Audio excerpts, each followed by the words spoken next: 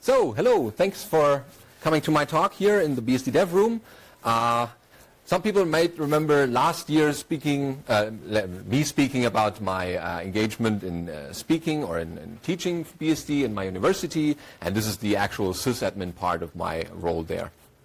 So it's a nice combination because I can teach what I learned as a sysadmin, and vice versa. I can teach the students a little bit what's involved. So today I'm talking about migrating a big data cluster from Linux to FreeBSD, slowly but steadily. So this is going on for quite a while now, and I want to give kind of a status report and also a little bit how I approached the whole thing. This is what I'm trying to cover in the 40 minutes that I was given, and don't worry, it's a little bit more technical, and also a couple of social aspects are in there. So why this talk? Sometimes we get at the foundation or at the FreeBSD table downstairs the question of, yeah, I like BSD, I want to use it not only at home but also in my workplace, wherever that is, but I'm the only person using BSD there. I'm surrounded by other people who use other operating systems. What can I do? And so I thought, well, this is actually what I'm experiencing, or I have been experiencing. So I thought, let's create a talk about this, and this is an experience report, basically how I approached it, and maybe you can get some ideas how to implement some of this in your own environments. Because we want to see BSD rising in the, not only in the private space, but also in the environments where you work or in the workspaces. So as I wrote here, there's no one true approach, so I have no master recipe to give you, but I have my story to give you, which is not also a successful one, but also fraught a little bit with peril. So it's not the perfect approach, but at least it's one way to get slowly but steadily a little bit better. So the first thing that you do is look around and learn, because if you're starting in a new company or you're with a company for a while, then you make a certain you look around and see certain things that you might like or certain things that you don't like, and maybe you figure out, okay, this is where BSD would come in handy in this area. That is basically making a list of things that you want to change. So I use it also to describe to you what the environment is that I work in. And yeah, so this is the first slide here. So one day I inherited a big data cluster at work. So I started there, and a colleague of mine had actually started this big data cluster project that they started from the need that the students wanted to do long-term measurements of performance, like for an OSQL database benchmarking or a thesis work or just projects that they were doing. And so they were granted a couple of machines as called a big data cluster. So it's basically a rack of machines. I have a picture in the next slide. And so they built it up. I wasn't involved in that part, so I basically had to take what they left me or what they gave to me. And so I took over this. This is the big data cluster, it's called, and it's used in the University of Applied Sciences in Darmstadt, Germany, where I work, in the computer science department, although nowadays the whole university can use this cluster. And the person that initially administered was a Linux person. Oh, how new is that? And was using Ubuntu at home, so he thought it would be a good idea to use Ubuntu that he knew in this cluster as well. And so this might be one of the first mistakes that were made, but I'm getting to that. And so this is an all Linux environment. So actually the whole university is mostly Linux, or the computer science department. A couple of people are now getting more into the BSDs now that I did a little bit of advocacy work. But basically back then, this is a couple of years back, there was no BSD at all. Maybe me running this as virtual boxes or teaching students to use BSD in my classes, but that's pretty much it. So the OS image that they were using was based on the actual computer lab machine image, which is kind of weird because this is a server environment and lab machines are typically sitting there waiting for students to do some work on them. So lab machines are typically more desktop oriented, and the image is also desktop oriented. I don't know why they choose to use that on the big data cluster, but I'm getting to that later on. And then the classic thing, operating system on the first disk, and the next three disks that are in each of those nodes are used for the NoSQL database data files. And they also bought a central file server for exporting the home directories for the students and the professors via NFS3. So this is fairly straightforward and fairly easy to use. So here's the little for the graphics or for the hardware geeks here out there. So this is what we use. So we have old nodes. These are the ones that I started with. So this model, the C6220s, aren't even on sale by Dell anymore because they went out of support a couple of years ago. And we're now using the next generation models, the C6320. And so it's basically 64 gig RAM machines, 8 CPUs, and 4 hard disks. That's pretty much it, what we're working with. And so some of the newer nodes have a bit more memory and a couple of newer modern processors, but that's pretty much the only difference. And the file server is a little bit less in the memory area, which is kind of bad if you're thinking about using ZFS later. But pretty much the CPUs are there with enough power, and they have enough disk space to cover the computing needs or the NoSQL database needs that we have. So the software in use when I took it over was basically a Hadoop installation, and they were using also Pig, which is kind of accelerating the Hadoop queries a bit. And Couchbase was in use, MongoDB, and nowadays we're also having a Spark installation, which has a couple of other components in there. So this is basically all in the area of big data and data analytics. And we have a study program now with the mathematics department, and that's called data science. So the student can take that 4-year or 4-semester course and become data scientists.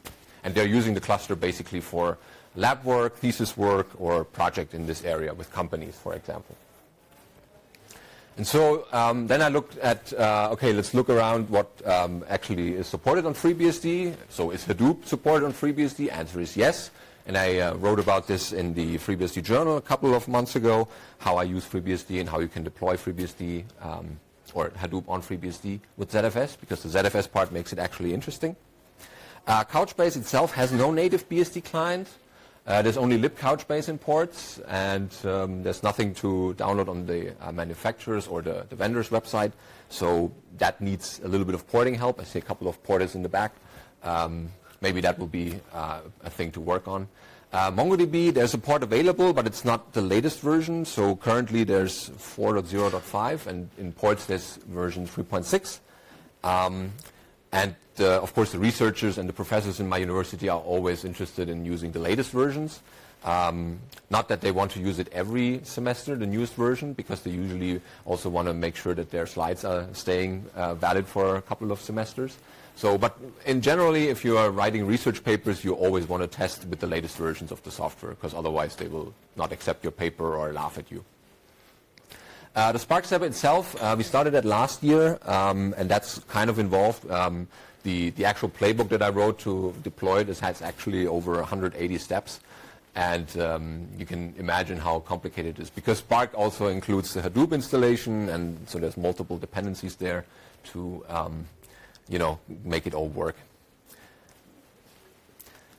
Okay, so how do we start basically, or what's the environment that I'm also working on? So education is an interesting place to work in that there's no production environment, or the production environment is less important, you would say, than in a commercial environment where you have to have 24/7 uptime and all these things. So my production environment usually only lasts like one semester, which is like 3 to 4 months, and then I basically can reinstall again, because that's other software being used in the next semester. So I only have to take care of the software for like 3 months, and then let's reinstall the whole thing again that I made so much work on to make it running. And so lectures, as I told you, they tend to stay with older software versions a little bit longer, unless they're doing research. In that case, they need the latest and greatest versions of the NoSQL softwares. And the production, again, is only the time frame when the student's doing their labs, which is typically 5 to 6 times. And then the other week is the other group, so we have typically 2 lab groups. And the cluster makes it actually easy to not be bound to a certain lab, because they can use SSH to connect to these machines from home or wherever they are, and don't have to be at a certain lab in a certain hour, and can only do it for like an hour and a half before the next class starts. That makes the cluster relatively flexible in its use, and the popularity, since we have that, introduced. It's very popular because students see that they can run a lot of beefy benchmarks on that, or make a lot more CPUs spin than they have at home. And so the problem was when we talk about installation life cycles and updates, that we also have to make sure that the operating system supports the NoSQL databases. And so for the longest time, when they were still running on the Linux side of things, they were running on the Ubuntu 14.4 version, and we couldn't get to Ubuntu 16 or 18 today, because for the longest time, Hadoop had a problem with Ubuntu 16. You couldn't run a Hadoop cluster on Ubuntu 16. That was the vendor trying to get it working, and we were just waiting, and nothing happened. And so the students kept asking, hey, can I upgrade this thing? I want to use the newer version of Ubuntu. And I said, well, if you want to use Hadoop, there's no chance. You can try it, and you would help me actually make it work. But several students tried and never got there. And then someday Hadoop folks got it working. I don't know what was the showstopper there. But then we could update to the latest version. So on FreeBSD, no problem. Latest versions perfectly supported, no problems. But other software was kind of difficult in that regard, because it was always just available for Linux, and BSD is not even a download option on their website. So that's a general problem.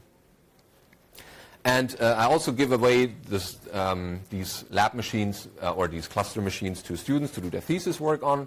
And it's always, okay, dear student, what do you need as an operating system? Well, I use Ubuntu, whatever, at home, and please install this on the cluster.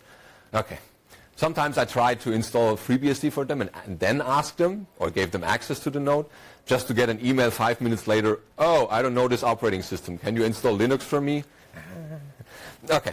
But a couple of people tried, and they actually did their thesis on those machines, and yeah, even on FreeBSD, because what they're mostly running are applications. They don't care what operating systems are running on them, and that way I can introduce FreeBSD a little bit on the sneaky side. And some people just want to run their databases and don't care what kind of operating system is running below. Okay, so that's what the environment is that I'm working on, or what I've been trying to make changes in. And so the changes have been coming slowly but steadily. So the rationale here is I don't want to just introduce FreeBSD because I like it. I also saw a couple of things where FreeBSD could actually improve things or make things better. And that's why I try to bring FreeBSD in this environment and create something valuable for people, so that they don't, maybe they don't see the features, or I've never heard about the FreeBSD features. And that's why I try to introduce this and told them about the cool features, for example, that ZFS provides, or that Ubuntu or that Hadoop is running quicker on ZFS than on Ubuntu with a traditional ext file system. And so the thing that I told you about at the beginning, that we were using the actual lab image for the cluster, which is more as a server environment, that includes we get the whole desktop craft from the labs into that environment. So I had printer drivers on a server. I had graphics drivers, sorry, Nicholas, on a server that will never run anything graphical because you need the CPU power to do the actual benchmarking. And so I took that image and actually was cutting and slashing stuff out of it which I don't need, and that actually reduced the install time of that image from 25 minutes to 11.5 roughly, and I think I can cut this down even further, removing more Linux stuff that we don't run on the cluster anyway. And the FreeBSD install itself just takes 3 minutes, probably less if I can tune it a little bit more, because the only thing that I need is basically get the OS running, partitioning and ZFS setup and all that, and set up the networking and maybe some LDAP so that the students can log in with their student ID, and that's pretty much it. Then I reboot. I don't have to install software in this part. I can install software later using Ansible or other software distribution, or just package install. That's pretty much it. I don't need this as a full big image that I have to copy over the networking to the node, which actually creates already some value because install times are going down. The nodes are available faster again. If a student is finished and the next student is already waiting for that node to become available, I can say, sure, in 25 minutes, or now in like 11.5, you can have the next node available, because that's the install time that it takes. And if I'm testing things and I need to reboot the machine because I totally messed it up, and then I have quicker test cycles this way. So first steps, if you're in a new environment and want to try out FreeBSD, and maybe it's a hardware or a hardware environment you've never worked on, is the question, of course, is your favorite BSD working on this? It doesn't have to be FreeBSD, it could be other BSDs as well, but I want to use FreeBSD. And so after the first boot, I was kind of encouraged because a lot of devices were detected, and because FreeBSD is the actual server, that's where FreeBSD is coming from. It's a server desktop, or server operating system, and there's a lot of drivers available for these bigger and more expensive hardware parts. And then the question is, well, I can install it, but does the machine actually reboot into the new operating system, or is it just forgetting about bootloaders and all the other things that are required? And luckily it did. So then I knew that this machine could run FreeBSD. Then what I did was quickly start a process to automate the whole OS installation. Because as much as you like your favorite operating system, there's nothing more boring than just installing it all over again, just clicking the same prompts, entering the same information all over again. And so that's the first thing that I did, trying to create this little ISO image that's completely automated. Just load it and let the machine boot from that, and it automatically installs, and you just have to watch and drink coffee. And so also, network setup is a bit interesting in the university environment. We do a little bit of IPv6 there. We also have a couple of things where we try to separate networks from the students so that they don't break into, I don't know, our central servers and change their grades or whatever.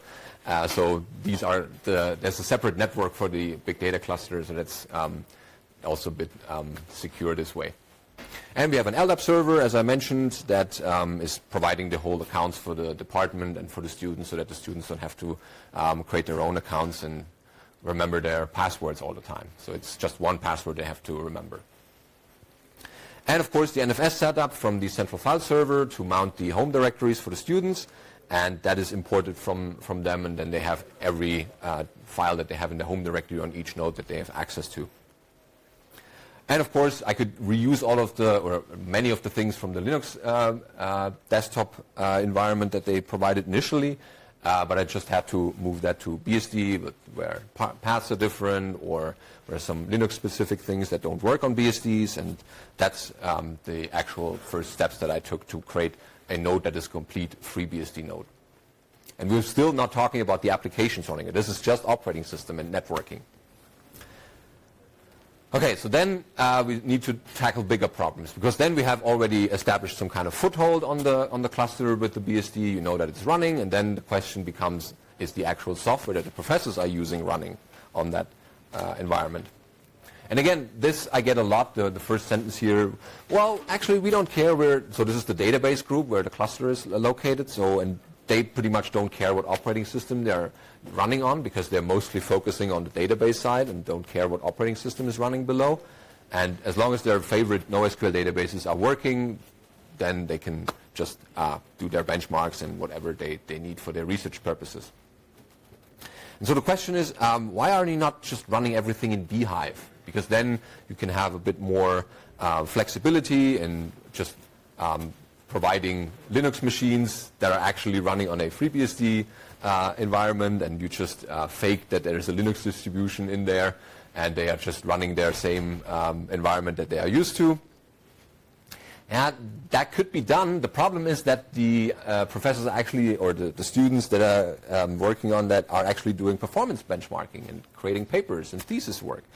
And as much as I like Beehive and its performance or its thinness in the layer between the operating system and the virtualization, there's still a little bit of overhead. And that little overhead can be seen in benchmarks, or could be seen in benchmarks, and that might skew the results a little bit, so it's kind of difficult to say, okay, let's fake everything in Beehive. Overall, we had used Beehive a couple of times because, as I said, the cluster was becoming very, very popular, and a lot of users wanted to use the cluster, and I said, oh, sorry, I'm out of nodes. I don't have any nodes left. You have to wait until the next student is finished with his thesis or her thesis. And so what I tried to do is give everyone a little bit of space on the cluster in a little Beehive, because they don't usually run everything on all nodes, or only need like 4 CPUs instead of 8, or only 16 gigs of RAM instead of 32. So I could try to partition this a little bit and That worked a little bit when we were in the situation where a lot of students wanted to do the data science labs, and we didn't have enough nodes left, so I had to create a couple of beehives to make that a little bit better, to allow more users, because we want to let the users use our node or our cluster as much as possible. Okay, so that's the research part, why we cannot do the beehive thing. The other thing is, you saw that there are 4 disks in there, and it's immediately clear that everyone says, well, of course, I created RAID Z, RAID 10 on that, and perfect, over 4 disks, that's a good performance boost. You also would get ZFS compression and all the other things to manage your I/O better, and all the cool things that Alan Jude could probably talk about. And of course, you would also use a separate data set for each NoSQL database. It's much more flexible. You have much more ways to manage your storage this way. Problem is, same argument, when they do scientific measurements or writing papers, apparently if there's a RAID layer involved, somehow then the papers that you are submitting are flat out rejected.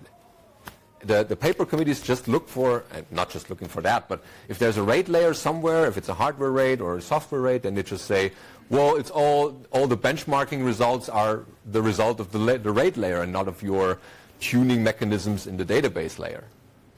And that was kind of a bummer for me, because I really wanted to introduce ZFS into this environment, because I think the professors would also like that. And but when they have to do this paperwork or this research paper things and are rejected from conferences, we didn't have that yet, but that's the downside of this. If they wouldn't do any benchmarks, then it's perfect. It's the environment we're probably going to use. And then I'm always thinking, well, if the paper committees reject those papers, then how realistic or production ready is this kind of setup? Because then you could say, well, if you cannot do a RAID, then you just have to use a single disk. But that single disk will fail. I mean, the disks in our cluster are like 5 years old now, so I just wait every hour to get a result from the smart CTL to tell me that the disk has died.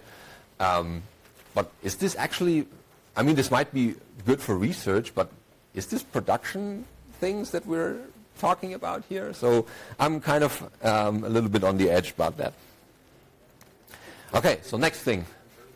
It's probably for comparison, because if you introduce different RAID setups and then do optimization on top of that, right? So it's hard to decide where did the performance really come from. Yeah, the comment was here that the comparison is difficult if you have different RAID setups and different RAID levels for comparison. Okay, so now we have a FreeBSD, a couple of FreeBSD machines in there next to the Linux machines that are already running the old kind of hardware and the old kind of software stack. So now let's grow and extend a little bit. So the biggest issue here is the file server. Oh, we don't only have nodes, we also have a file server. And since the file server has been serving these home directories to everyone and the research data set, I mean, we have a 370 gigabyte JSON file to load into the NoSQL databases I mean, it compresses super well on ZFS or on, gzip, but they always have to ship the 300 gigabytes JSON file from one machine to the next to load this into the NoSQL databases and then do some kind of schema management, or I have no idea what they're doing. But it's, 370 gigabytes of JSON. Okay. And the file server is basically providing all these data sets, and welcome to the new world. So since the file server has been serving all these files all the time, there was no time to actually make an upgrade of the software and to the actual operating system bits. And again, the file server wasn't set up by me, and what they did, they basically did a BIOS RAID 5, so this is a hardware RAID 5. And oh my God, I wanted to run smartctl on this thing, and it gave me nothing because it couldn't look into individual disks made up of that RAID 5.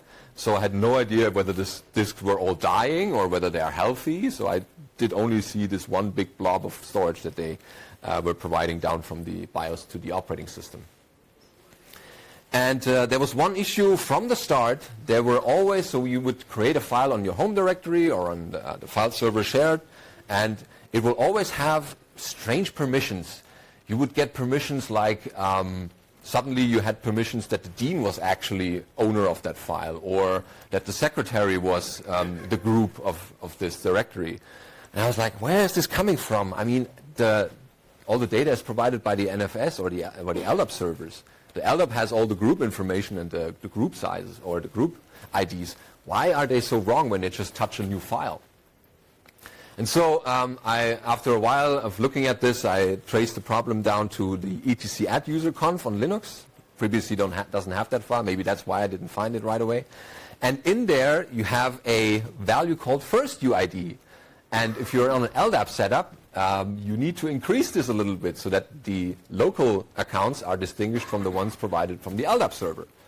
And my predecessor didn't know about this, or at least didn't do that, because the timestamp on the etc@user.conf was from the date when the server was installed. No changes since then. And once I bumped this, all the files that were created had the correct ownership and permissions. But you can imagine, this was like 5 years into the big data cluster is live. I'm not going into each individual's home directory and changing permissions that way.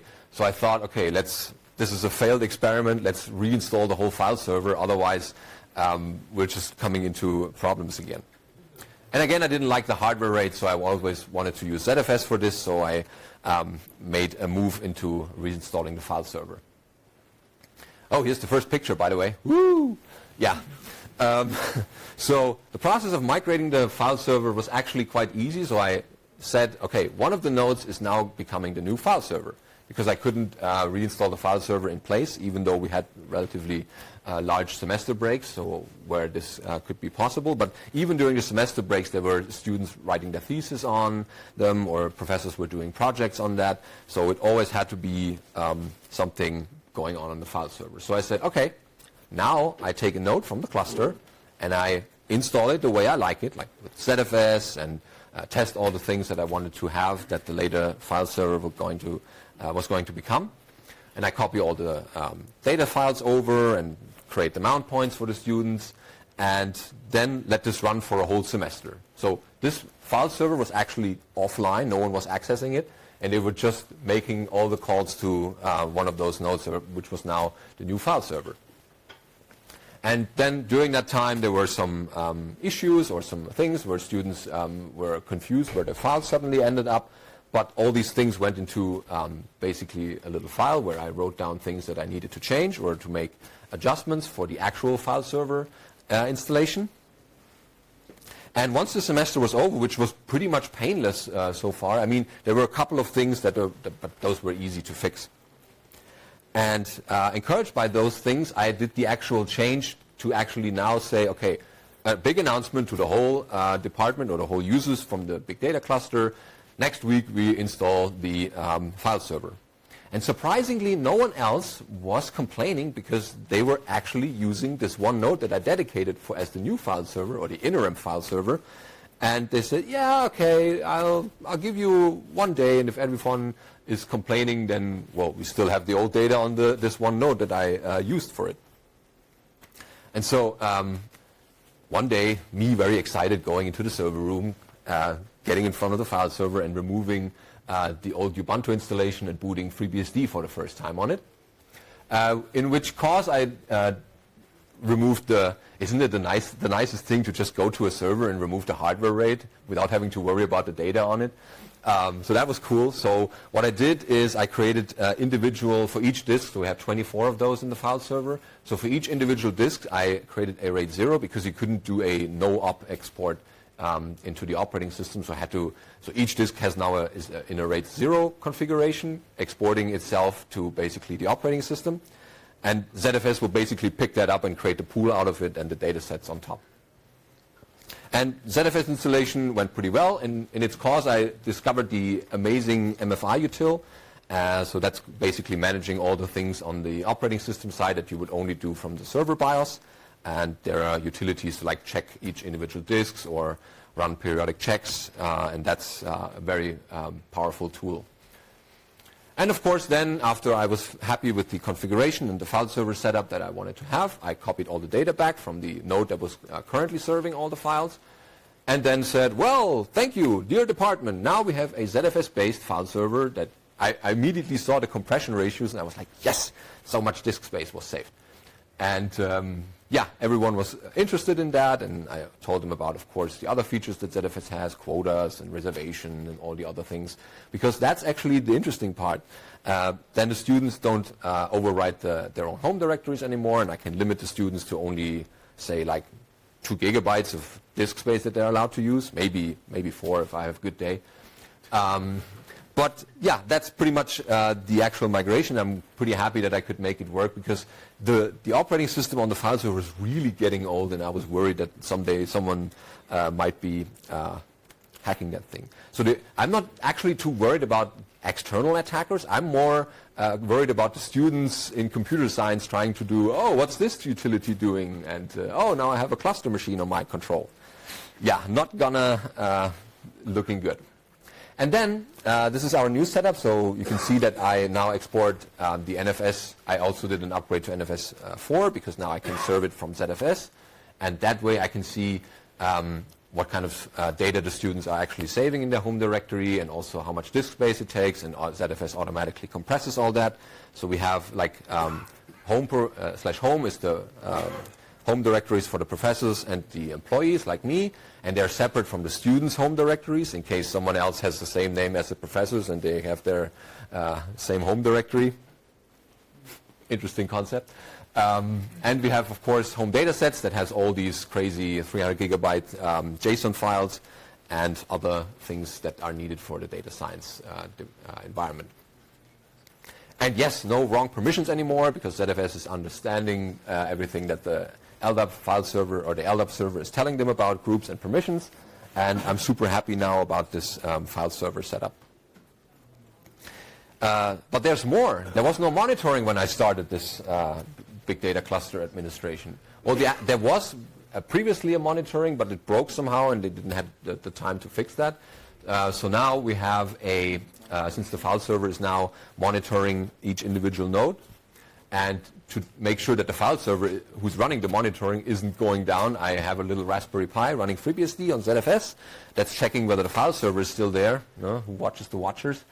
And so I get performance data from these nodes, and if a student is making some crazy changes like running a Bitcoin miner, which has happened once, that's probably my talk next year, yeah, then I get the performance data, and I see if a node goes down unexpectedly or if the network is having problems. So that's kind of nice. I'm using Isinga for that. It's not Nagios, but I like Isinga, the things that I saw, and I will probably give a tutorial about Isinga in one of the future BSD conferences. And it's a nice thing because I get a little bit more email this time every morning, because each server is sending me information about how healthy the disks are and what kind of processes we're running and how many students have tried to log into this one, of course futilely. And yeah, this is the actual file server setup that we have and the monitoring that I added to it. And again, it's all, now we have a FreeBSD file server, we have a couple of FreeBSD nodes, like 50% of the nodes are now FreeBSD. And the actual monitoring is redundant with another Raspberry Pi node that is just checking whether the file server is still online. And so in summary, this is where we came from on the right side. We had a desktop image-based node installation with Ubuntu 14.4 with reinstall times of 25 minutes. We had NFS 3 mounts with some crazy ownership and permission problems. They had back then a little bit of Ansible scripting, like create a user on the file server or create a home directory. Oh, not so much, but it was at least a start. And they had a broken monitoring back then. And now with the FreeBSD setup, we have a fully scripted server-centric installation. We have much lower installation times. This is just getting a coffee on FreeBSD. And Ubuntu takes roughly 12 minutes. I guess I can shave a little bit more on that, but I have to see whether the newer versions, which are probably now with more software that no one needs on a cluster. We also have a ZFS-based NFS4 file sharing server, which provides ACLs and all other things that are interesting in the NFS4 world. I'm playing a little bit with parallel NFS because that's been added to FreeBSD recently, because that might be giving us a bit of performance boost and maybe a couple of redundant file server in case the file server might go down one day. And I have pretty much everything Ansible scripted. So all the Hadoop installations are there, the MongoDBs, the Couchbases that we're using on the nodes. I just have to say, please install this on X machines, and it gets installed. And a couple of maintenance scripts like delete all the users from last semester and, get a new boot environment installed or a snapshot done and things like that. And most importantly, we have a working and redundant monitoring and alerting system that keeps me awake at night telling me, oh, this one machine just went unexpectedly down and it's probably the disk that is 5 years old. Yeah, so in retrospect, it was a little bit sneaky where I introduced FreeBSD. So I didn't actually say, hey, tomorrow I reinstall the whole machine with FreeBSDs, because that wouldn't work. I would have gotten a lot of pushback from the professors who were used to their working environment and didn't want to have to suddenly deal with a new operating system that they've never heard of or I've never used. And so you have to be a little bit sneaky at times and also patient. I mean, this is a process that's been going on for like the last 3 years. And each semester I had a little bit more and more FreeBSD machines in there. And as long as students or users are only using applications, most of them are just oblivious. They don't care what operating system they're running on. There might be different environments, and this is a very unique environment as a university, but I was quite happy, and this is not the end result. The process is still going on as I had to experiment with other NoSQL databases on FreeBSD and seeing what kind of versions are available in ports. Collected a couple of tips and learnings at the end. So as I said, start small and incremental. Don't do the whole exploration step into different environments that you are not familiar with. Start slow, make incremental improvements, and don't do a big bang thing of saying, okay, next week we're all running on a new operating system. Surprise! And also give people the time to experiment with their operating system that they're now being given, or their new way that their home directories are provided, for example. And let them just get a little bit of experience with that, and once they have no complaints, then you can just continue with the next step. Always testing is a big thing. Test everything before you roll it out. So if you're not sure whether things work, test again, test different scenarios. So, for example, for the NFS mounts, I not only had to test whether the mount works on FreeBSD, but also working on the legacy Ubuntu systems that we're using. And there were some interesting things coming up, so that also needed to be tested. And write everything down. If you're a sysadmin, you're probably used to that, so making notes about every config file change, everything that you're just doing on the command line, paths that might be different from your other operating systems, any settings that you might do in your loader.conf or rc.conf. All these things might become important when you're doing a new server installation. And back everything up. Oh my God, if I would have lost all these data sets that I used for research, I would have not my head again. So if I lose some of the data that during the process of migrating the file servers, that would not go well with the professors. So that way I backed up everything to multiple nodes to just be sure if one node would die, I still had the data from that. But I would encourage you to experiment, and as long as, we have boot environments, we have all kinds of mechanisms to save our necks, and you never know what comes out of that. If I wouldn't have installed the file server, I would have never discovered the MFI utility and what kind of cool things it provides without going into the BIOS to make changes to any kind of settings for the RAID controllers. And again, don't just do things because you like that operating system of yours. Make sure that you provide some kind of value to your users. Be that they don't have to buy the server hard disks in the next couple of months because you saved a lot of disk space using ZFS compression, or that they are now having the proper files and permissions that they are used to. Small things like that can make a lot of people smile, and your users are happy that you are such a good sysadmin taking care of these systems. Sometimes you have to be willing to compromise, like the systems that I'm running is now doesn't have the ZFS setup that I'm actually initially provided, because that was the research and benchmarking things for the papers that wasn't going to happen. But it's the environment that I'm working with, and I hope that if we don't do any projects with benchmarking, then we're not going to run this other setup. And the rest is just common sense, really. And my time is up, and I guess you have a couple of questions. Thank you.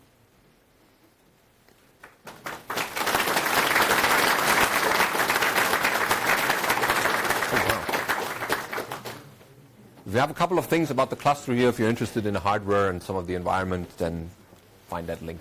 Thank you.